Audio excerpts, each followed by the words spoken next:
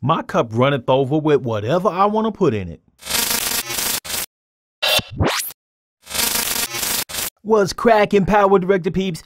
It's Saturday, and today I'm going to show you how to make the drink mask effect using PowerDirector 18 and PowerDirector 365. If you're new to my channel and you want to learn how to use PowerDirector, click the subscribe button and click on the bell to get notifications every time I upload content to YouTube. If you're going to use the drink mask effect in your next video, I want you to put hashtag drink mask in the comment section below. Here we are in PowerDirector.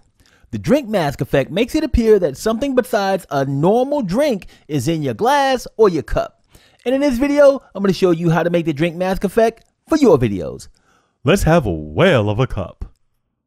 As you can see, I have a video clip in the media library of a nice breakfast, which just happens to be centered around a cup of coffee, The most important meal of the day. Now, I also have another clip in the media library, and it is a clip of a mama whale and a baby whale in the ocean. The magnificence and grace of these animals astounds me.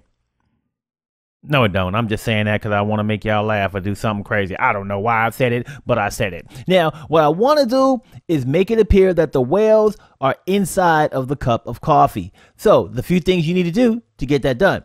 First thing you need to do is you need to drag the coffee clip to track 1. You want to left click on it, hold down your left mouse button, and then drag it down to track 1. Then you want to place the clip of the whale that you want to place inside of your tea, or whatever object you're placing inside of your tea, down to track 2. So you want to go ahead and hold down your left mouse, drag this down to track 2. This clip is too long, so you can split off the end. You can trim it, trim the front, trim the rear, trim whatever you want to.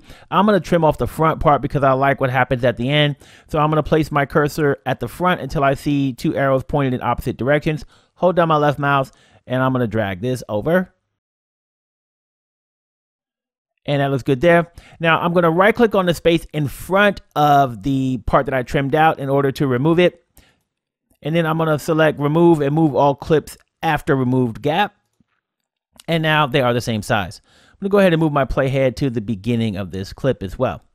The next thing we need to do is resize the clip of the mama and baby whale.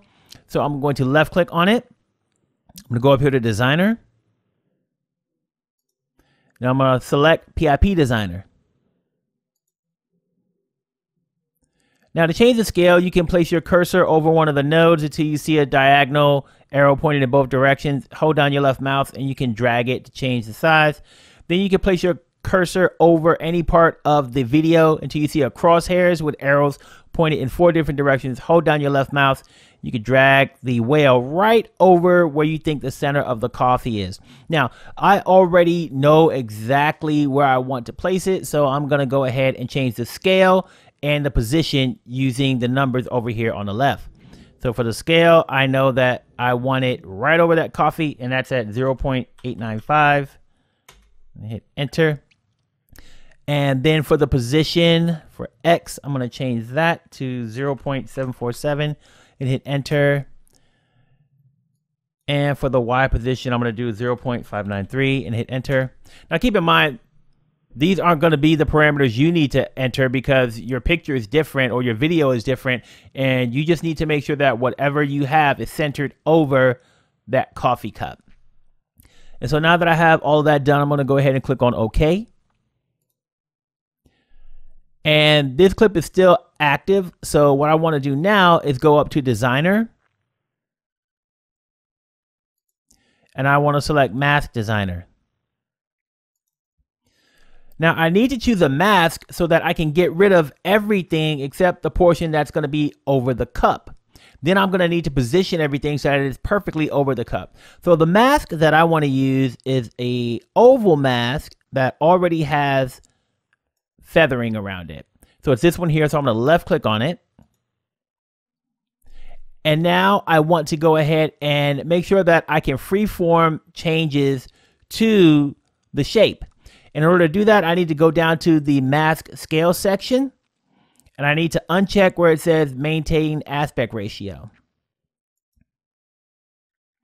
Now, the next thing you can do is you can go ahead and resize it. So you can, once again, place your cursor over a node till you see the line with the 2 arrows. Hold down your left mouse. You can change the size.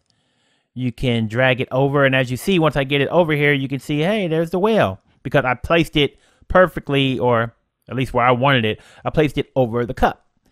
So now we can see the whale, we can see the water, everything's working out well.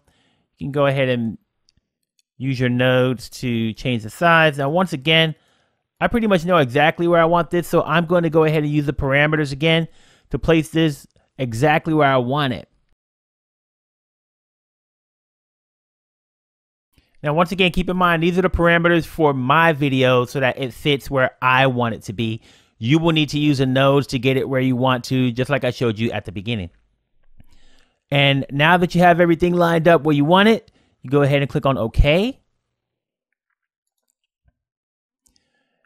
And go ahead and play it back.